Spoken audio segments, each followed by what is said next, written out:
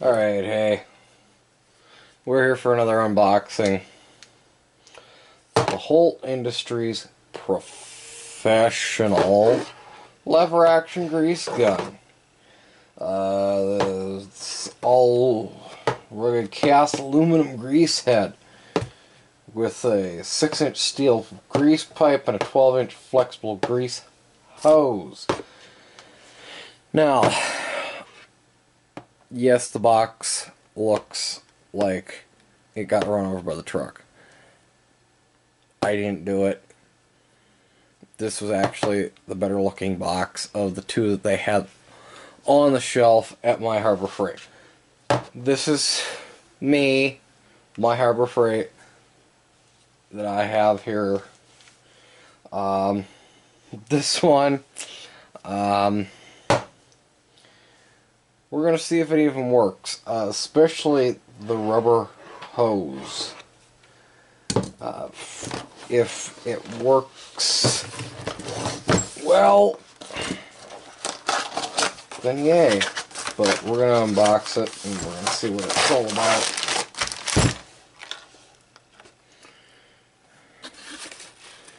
Nothing. Okay. Oh boy. No, just stapled shut.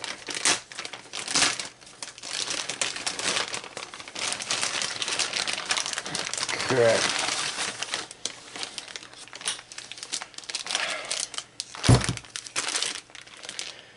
Alrighty. Okay. Yeah. All the bags are stapled shut, so. And as you can already see, they've got the grease zert attachment attached to the hose. Not very well, but now these are just compression fittings. They shouldn't need any Teflon tape, but we'll see. If it's a well-built grease gun, it shouldn't need Teflon tape. It's flowing a thick liquid. It's not a thin liquid, so it shouldn't have a real big escape path. Okay. I got a standard tube of grease here. And yeah, read the warning. Ugh.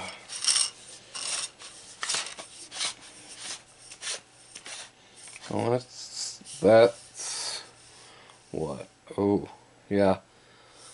That is laser etched. I don't know if the camera's picking it up, but Holt Industries. Ooh. Fancy. Looks like they've already run some grease through it. I don't know if the camera can pick that up or not. Let me turn on more lighting.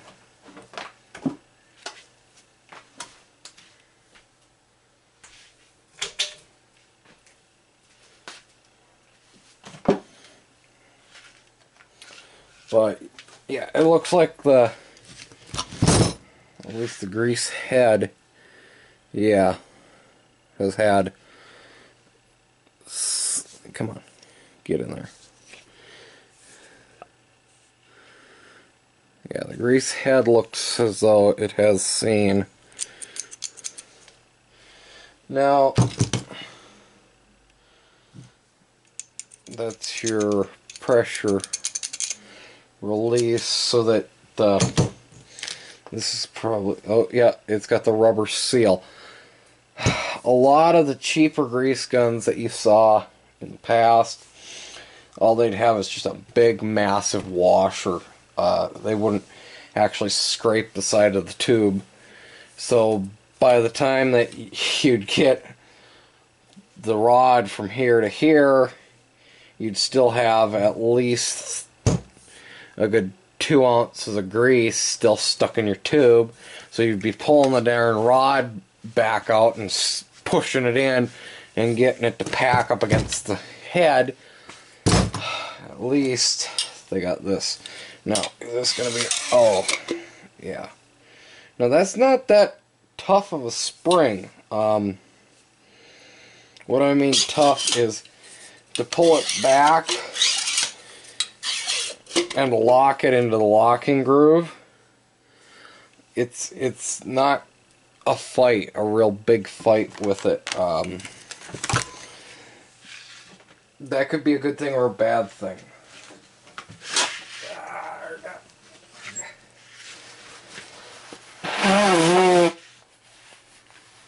On the good side, it makes it easier to load tubes and what have yous. But on the other hand, it also means that you could be potentially having to whack this thing to get the grease to come up and get up inside the head. That's the big dilemma I see. Okay. So, working pressure 3,500 psi, replace immediately if damaged, for hand-operated grease guns only. Okay. But I think it said on the box, or maybe it was on the online. You know what? That this thing was supposed to push 7,000 psi, something like that.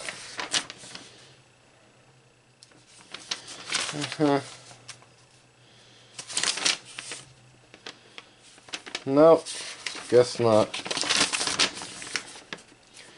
And yeah, it just tells you really how to load it. So, yeah.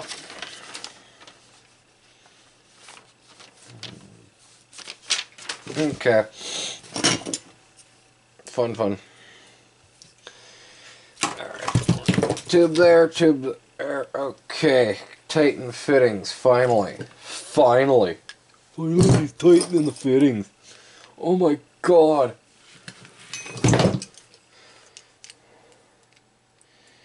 Yeah.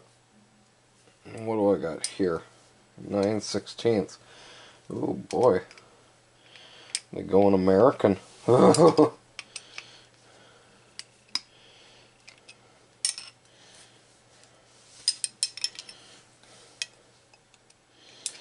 And of course, this unit's made overseas. I don't even think that they make grease guns here in America anymore. Put it in the comments if I'm wrong, but I don't even think the Snap-on grease guns are made in America. I think those are Chinese made.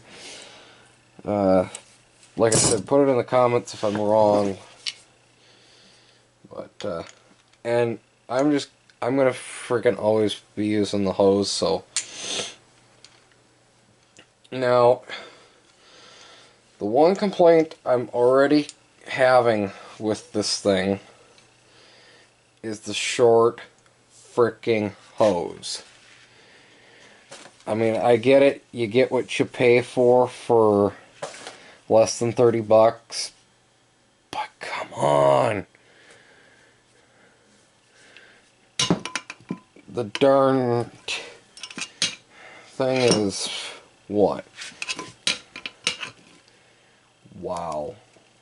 Wow. That's actually scary. Wow. Okay. Yeah, that's scary. How short that is actually. But now I understand why they give you both the tube and the 45 bent tube that you can put on this way or this way, or the hose. But I don't know, I prefer the hose for almost all the operations I have. I foresee this thing, and I don't foresee well, that's tight. I don't foresee myself using the metal tube but you never know. Could be wrong. Okay, so we're gonna load the gun up, and this is supposed to be all aluminum. Interesting. Okay. And oh, we're going to be playing with purple grease today.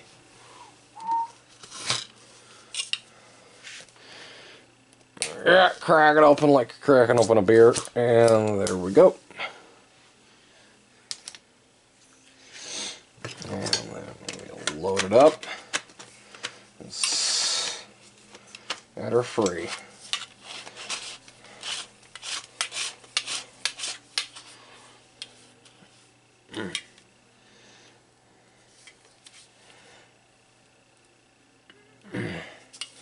I do like the fact that they actually do give you knurling, at least, so that you can get a grip on it.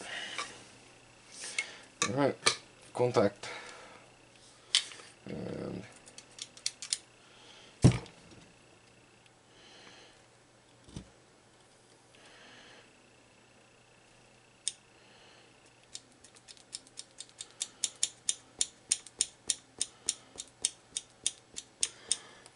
okay, and all I'm doing is pushing down on this. Let's see if I can get pushing down on the grease gun as and it lets out that trapped air. So back down, and we'll see if she squirts grease.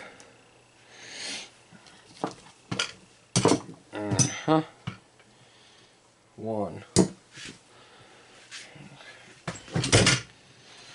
that out of my way. Get that out of my way. 4, 5. 6. On the 6th pump, we got grease. So, and it's that nice creamy goodness. So.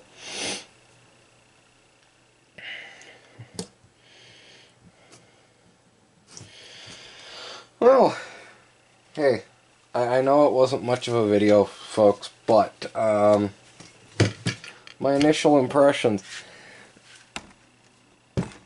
you know, for $30, I guess you really can't go wrong with it. You know, the nice rubber grip, and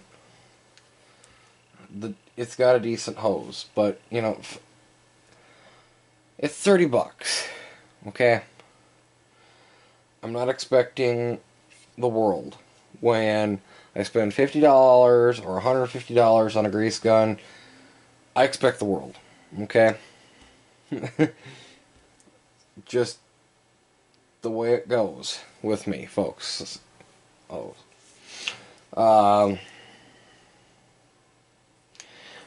I will say this much, the knurling is a little bit more aggressive than a lot of other grease guns that I've worked with that are higher in the price range. So,